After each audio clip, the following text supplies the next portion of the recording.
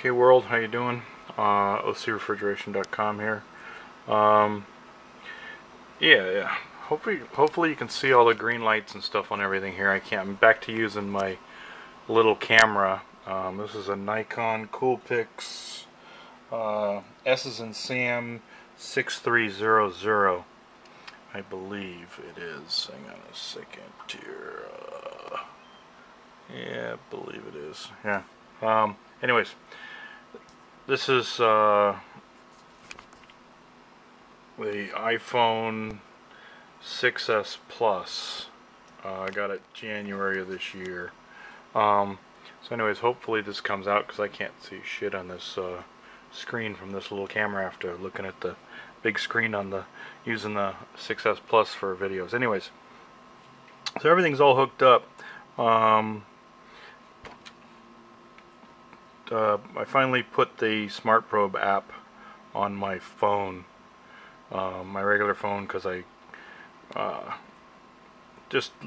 really like this 905i, and this thing is just really cool. And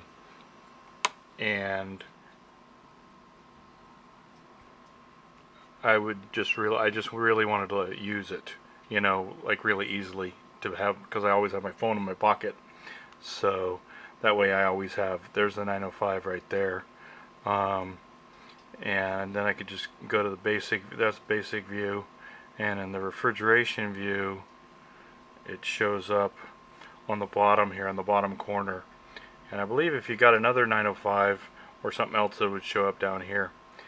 I think that's the maximum amount of probes. If you guys know if you can hook up any more than what do we got, 5 here? I think 6 is the max. So anyhow, I haven't read anything in any of the literature that says what the max hookup is. I don't know. So anyhow, but I guess we figured out the issue with the 400 series probes. 400 series on the refrigerant that's doing dew point and bubble and all that kind of shit. So anyways, so glad everybody figured that out. That's pretty cool. But just wanted to say that yeah, don't have any problem hooking up all 5 probes with the Apple stuff.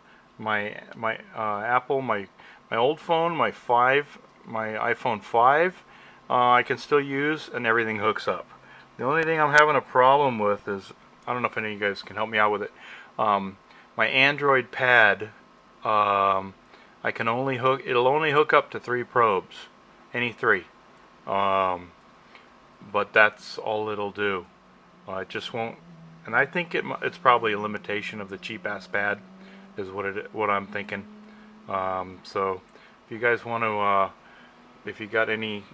If any of you guys are running into the same issue and have a solve for that, that would be freaking awesome. Because I like my big pad. Works good with the 905 again for in the walk-in coolers, and it's just bigger, you know. So anyhow, just wanted to say that yeah, all 5 of this stuff works out fine on the Apple products. The only thing, like I said, I'm having a problem with is the Android. So, and I've got the latest app in here. This is version, let me see if I can, version 4.7. I don't know how good this is coming out. I hope it comes out good. I used to see that Apple, man. I kind of got spoiled, man, with the clarity of that Apple. Going back to Nikon, it's like, man, and yeah, I thought Nikon was the shit before. Anyways, so anyways, R134A, we can go to that. There we go. So since R134A is a pure fluid, you know, I guess our pressures are equal. That's what the deal. I guess we're figuring this out. So, which is cool. And I got this is the temp down here. So what this video was, sorry I got off track. What this video I wanted to make is, what this is about is I'm going to turn off the pressure probes right here, because I wanted to see how close the temperature probes, the 115 eyes, are to my 905 eye. I wanted to see you know, how good the calibration is right out of the box from the factory and all that kind of good stuff. And also for the future, for every, you know, every few months or whatever, you probably ought to throw them all together and make sure that all your temperature clamps are reading the same, so you don't have one that's out of the ballpark.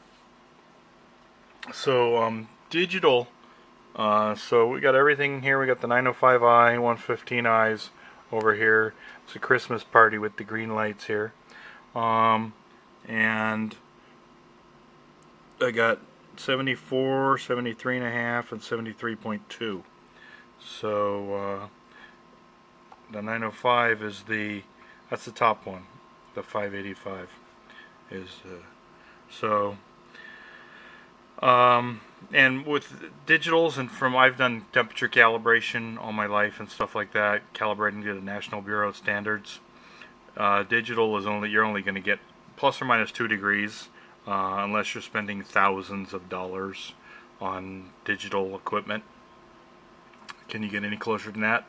So anything, if it's plus or minus 2, you ought to always just call it good, you know.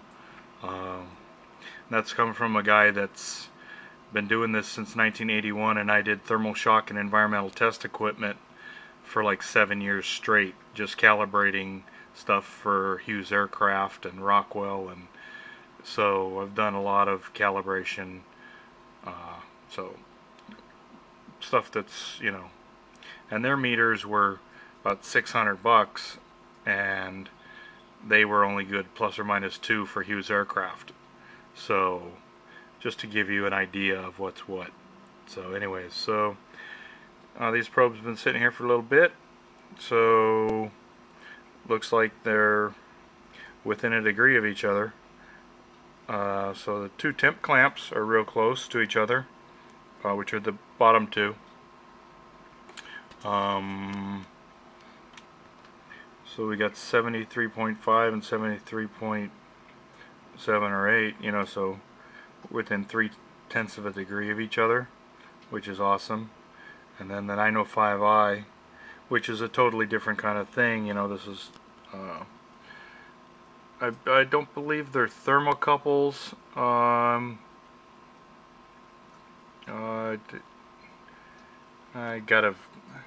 I forget what these are. Anyways, they look like a thermocouple on the end, but they're NTC, I think, the negative temperature coefficient, something different, so I forget. Anyways, so that one's reading 74 and a half, so that's within a half a degree of, because basically the other ones are pretty closer, within a half a degree to a degree. So the 73 point something versus 74 point something. So you know, the air conditioning's not on in the house right now. It just shut off a little bit ago, so that's why the temperature's rising. I'm beside a window here, so yeah, so I just wanted to see how close the temperature clamps were, and so they're close enough for me, within a degree or two. Good enough for me. So anyways, that's what I wanted to make. That's what this video is all about. And also, might as well show you too, with on the iPhone, man, the new this iPhone 6s Plus, hooking up the hookup on the, basically it's 1, 2, 3 on these probes. When everything, you hit the button, 1, 2, 3 blinks, and you got a green light. That's how you know you're pretty much, you know, good to go. And that's pressure probes. And I'm on the basic view right now. Excuse me. Oh, it says basic view up on the top, up there.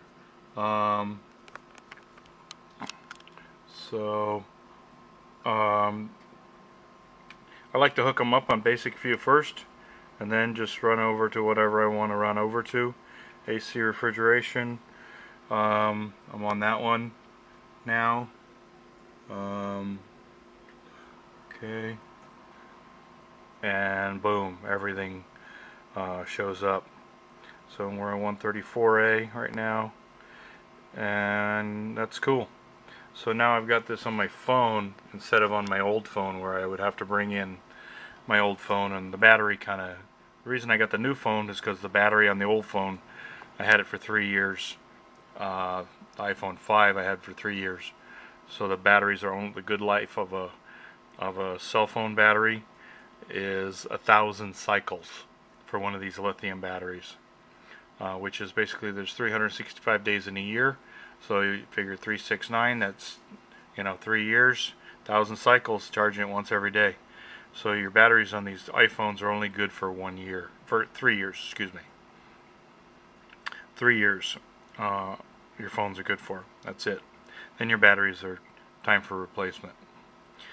So okay, thanks for watching, and click like on the video please, and subscribe if you haven't already subscribed. Thanks very much guys, and have a good weekend. Bye.